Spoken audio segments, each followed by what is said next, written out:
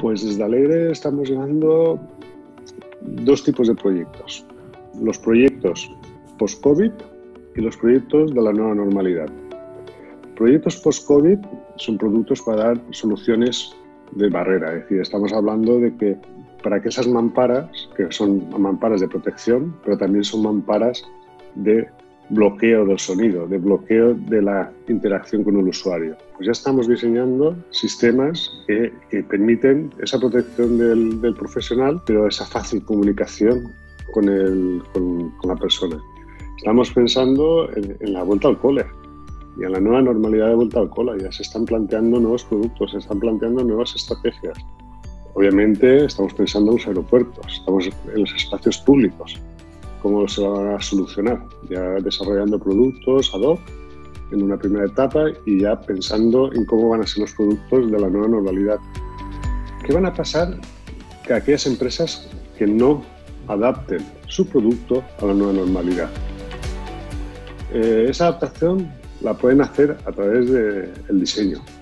Que no haga esa apuesta, pues tendrá un problema. Su oferta se saldrá del mercado. Consecuencia, no venderá. Así de sencillo. No tendrá los estándares que garanticen la seguridad de las personas. Pensamos en el diseño pues, con las formas más estilísticas o más visuales.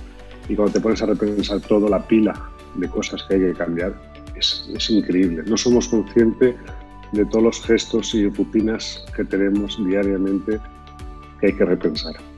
Y cosas que no tienen por qué tener valor económico, tienen valor de salud. Es decir, son cosas que hacemos normalmente, pero es que hay que proteger a la gente y al final el elemento de transmisión es eso, es decir, es el entorno, son los objetos, es el día a día.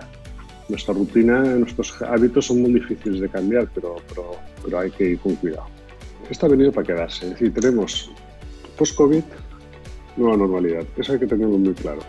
Nosotros a nivel de estudio hemos generado una nueva metodología de trabajo para ser mucho más ágiles y hemos reestructurado todos los servicios del estudio, todo para ser muy reactivos, es decir, cortar los plazos de desarrollo, cortar todo al máximo para entregar el máximo valor posible en cada entrega muy rápidamente, para que lleguen las mejoras lo antes posibles a la gente.